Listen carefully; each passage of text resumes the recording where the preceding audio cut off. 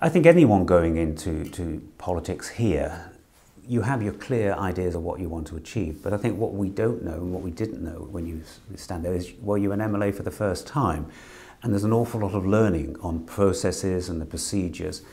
And what has happened on each assembly is we've increased the amount of training MLAs get, whether they've been on before or newly appointed, because that's essential that you all as a group of 8 set off and recognise you need to learn about your job. I think it's quite interesting the difference in the way things are handled now to they were back in 1997 when I was first elected.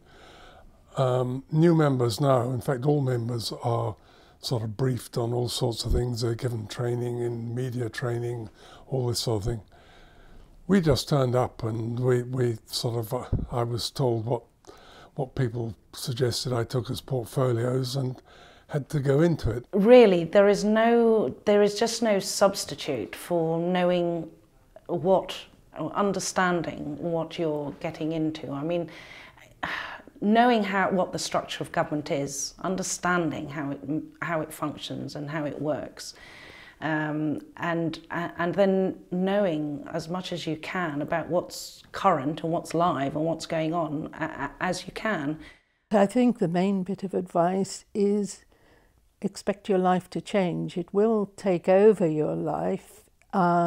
It's frankly delusional to think that you can do it part-time, because people can't necessarily come and see you with their problems in office hours, so they will stop you in the shop.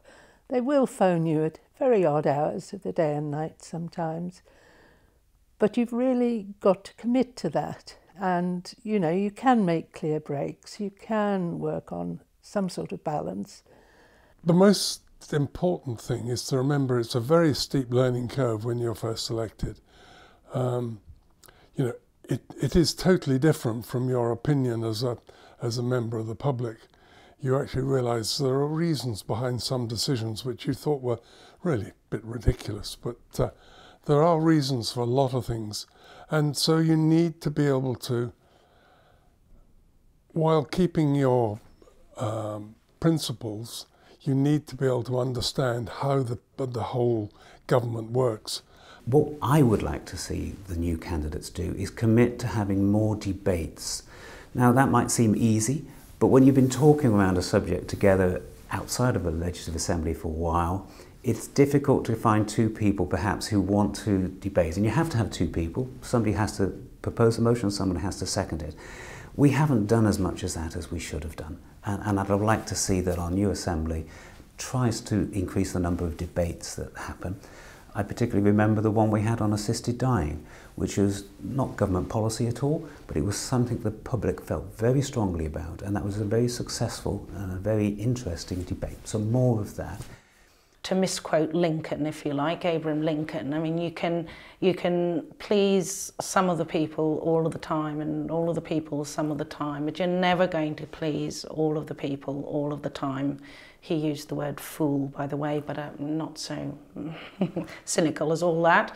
And I think you just have to remember that the compromises are going to have to be made, and that is just part of what you have to do.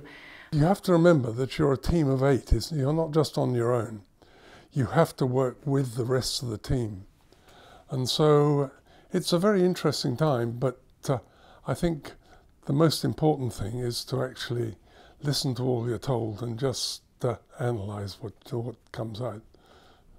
There's an awful lot of reading, but you have to do it, because if you're not well prepared, as in any job that you do, preparation is the key to success.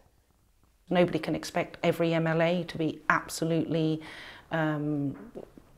aware and knowledgeable and capable of talking about everything in equal depth.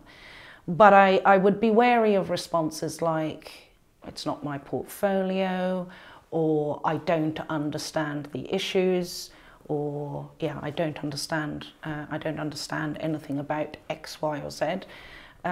Because that's just not going to instill a great deal of respect. You know, try and be aware at least of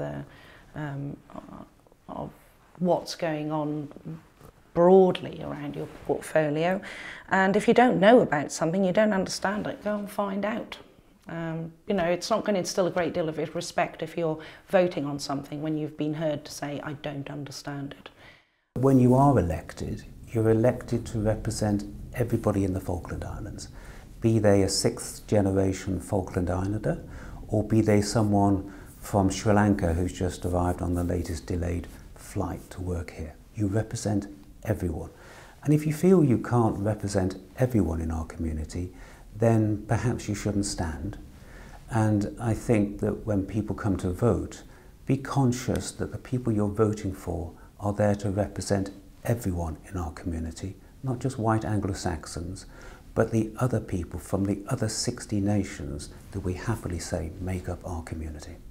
Enjoy it. Don't see the sort of social things and events you have to attend as a task. See it as an opportunity to talk to your constituents in all sorts of informal situations. They won't necessarily come to public meetings. Not everyone likes to speak in public. A lot of people think Facebook is so awful they won't go on it. So if you really want to know what people think, get out among them and talk to them. I would ask the new candidates to be conscious of their own mental health and of their colleagues. I think in the Assembly that has just dissolved recently, quite a number of us suffered from mental health problems during our time as councillors. So be kind to each other and look after each other.